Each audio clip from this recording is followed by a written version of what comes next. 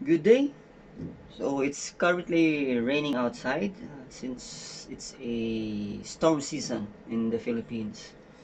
So I'll be discussing here some tips on how do you prepare your East hybrid on-grid inverter, or any inverter for that matter if you have an inverter that is hybrid.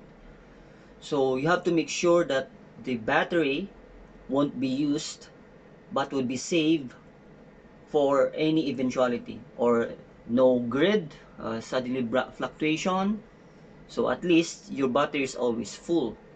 So on the east side, we all know that this is a hybrid on grid. The other side is the grid tie, and the right side is the off grid.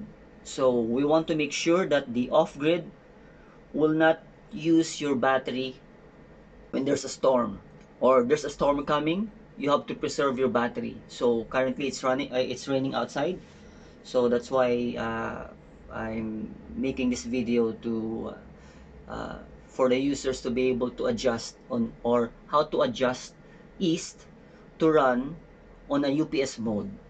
So we want to preserve our battery. That means, say, in the morning all your power will be handled by the grid. It's bypassed.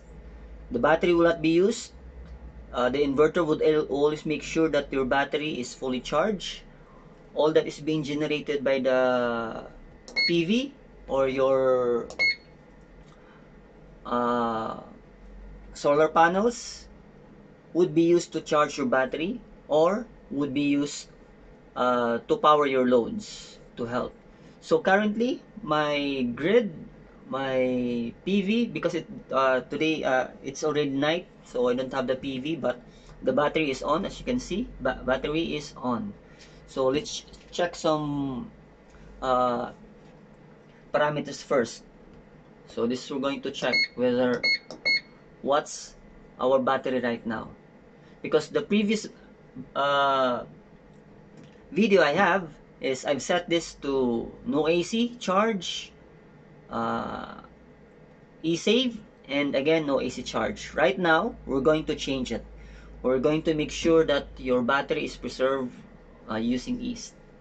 So let's see what's the parameter of battery.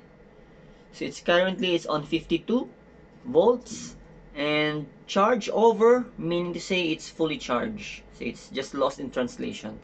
But at any rate, you can see that it's charge over. That means to say your battery is fully charged. Now, so let's prepare this to function as a UPS mode. So as you can see, we don't have any PV power.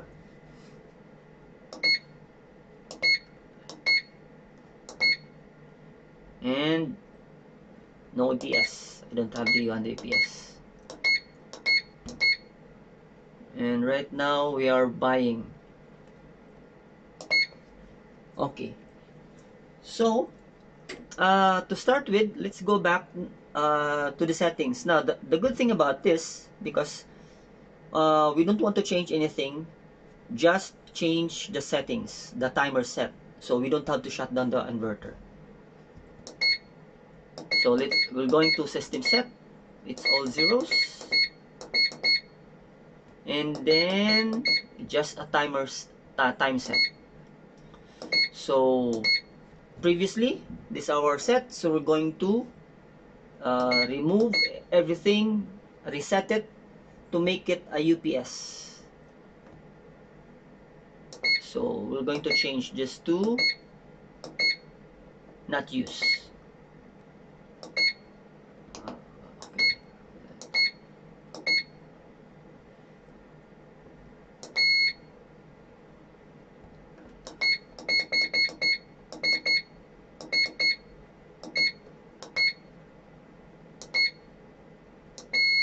Okay, so eSave would instruct your inverter that you're going to do a forced AC charging, meaning to say this will do a bypass.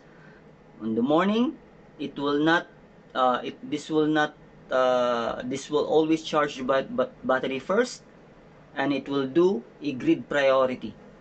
So meaning to say all the power is being powered by your solar panels and your grid. Okay, so that's all throughout in preparation for any storm or typhoon, especially right now it's a typhoon season. So just to double check, so it's correct. Okay, so running info, so temperature, so it's everything is okay, we don't have any issues. PV input abnormal because we don't have any PV anymore because at night. And now we're going to check, so it's battery on, so it's charged over. So same thing, nothing happened.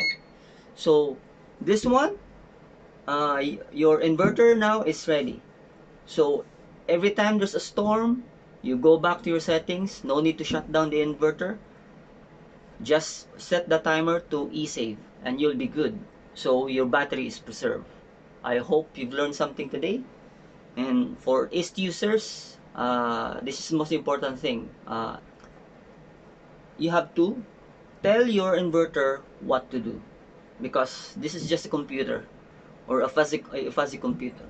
So settings will be able to run them. Okay, that's it, and thumbs up. Good night.